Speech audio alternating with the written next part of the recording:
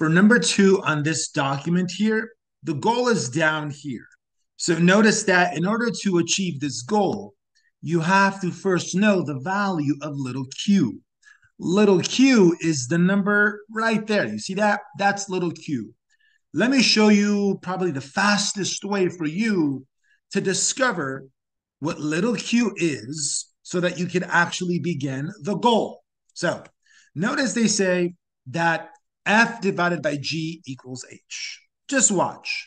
You know that this number divided by this number equals this number.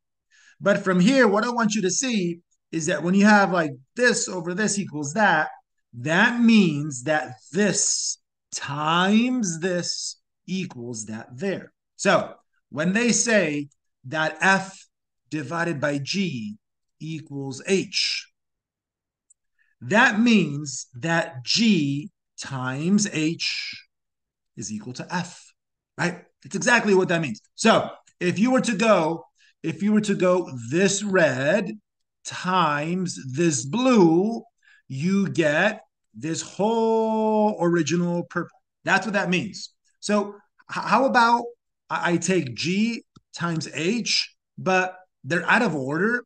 Let me write G in order by powers, and then H in order by powers. So let me do that real quick. Okay, so I put them in standard form. This first one is G, and this one is H. So if you were to sit there and do distributive property for like 10 minutes, right? If you did all of this there, if you did all of that distributive property, 10 minutes later, okay, a long time later, you would get all of the original F. You would, but don't do all that. Just watch the shortcut here. If I go light blue, if I go this here times that there, that would be Q times 6, which is 6Q. That would be X5 times X4, which is X9. And then if I were to continue to distribute, I'd get a bunch of other pieces. But compare this with that.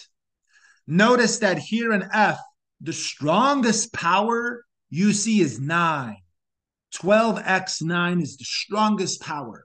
And that 12x9 is created exclusively by this piece times this piece, because x5 times x4 is x9. So Q times 6 has to be 12. So 6 times what gives you 12? By that logic, we've just discovered that Q is 2. Furthermore, the video doesn't end there. Furthermore, note that this has to be 2, Q, because if I were to go green here, that one, if I take this one and multiply it with anyone there, anyone, none of them will give you X9, because the strongest here is X4. If I take X4, the strongest here is X4. That would be X8. So no other combination of terms that you can multiply gives you X9. The only way to get X9 is from X5, X4, which is why 6 times Q is 12, which makes little q 2.